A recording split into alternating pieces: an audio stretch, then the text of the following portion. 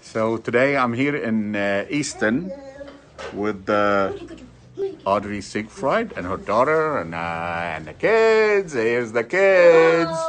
Hello. Merry Christmas, everybody. So today we're doing a roof in here. It was a tough roof to do. It's an old slate roof that they've been trying to do for a few years.